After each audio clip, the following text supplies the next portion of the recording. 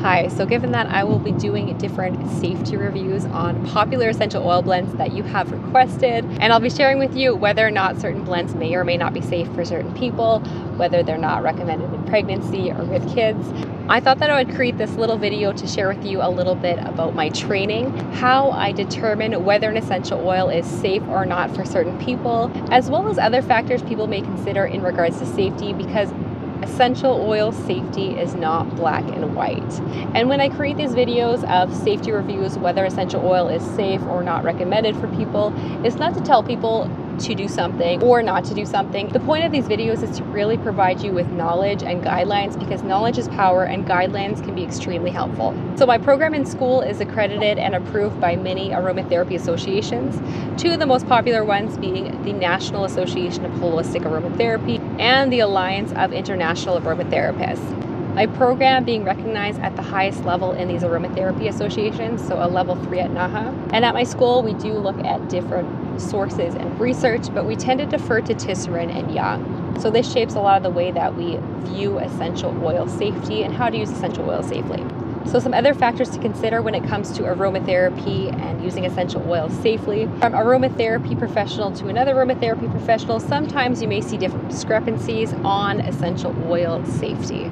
There are some things that are subjective that I wouldn't say are necessarily right or wrong, and there are some things that I would say are just right or wrong. Sometimes people are not referring to the most updated research or just may be mistaken, but generally speaking, a lot of English-speaking aromatherapists will be on the same page when it comes to essential oil safety and how to use essential oil safely. However, something that I feel like a lot of aromatherapists don't acknowledge is that the way that aromatherapists in France, so French aromatherapists and English-speaking aromatherapists, the way that they use essential oils and the way they view safety, it is different. So that's something to consider as well. And that's not to say that one is right and one is wrong, but that is something that I'd like for you guys to be aware of, that it can differ depending on culture and language as well.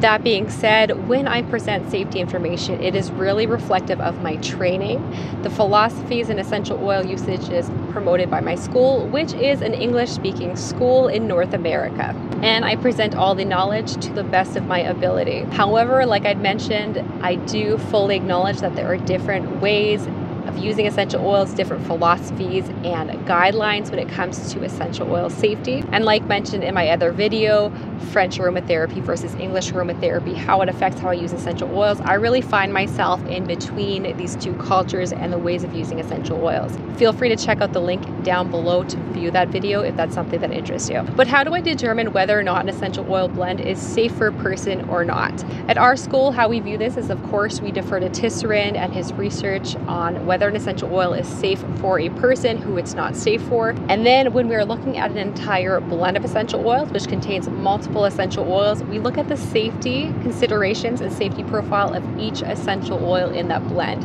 And if there is an essential oil in that blend that is not safe for someone, so let's say an essential oil is not safe in pregnancy and it's contained in a blend as a whole, we generally will say that that blend itself is not recommended in pregnancy if there's one essential oil that is not. So by looking at the individual essential oils in each blend, that will help us determine whether the blend itself is safe for a person. Of course, this is not black and white. There are exceptions, and this is just generally speaking, but this will provide you a general understanding of whether or not that blend should be used for certain people or not. So in a nutshell, I provide these safety videos to help empower you to have as much knowledge as possible and to help provide you with helpful guidelines. But at the end of the day, it is your responsibility to do your own research to decide what is safe for you and your family. And these videos are for informational purposes only. Want to check out some of the safety reviews I've already done? Click on this video playlist right here, or this video down here might be a video you'll enjoy. Let me know down in the description if there are any essential oil blends you'd like me to do a safety review on. Bye!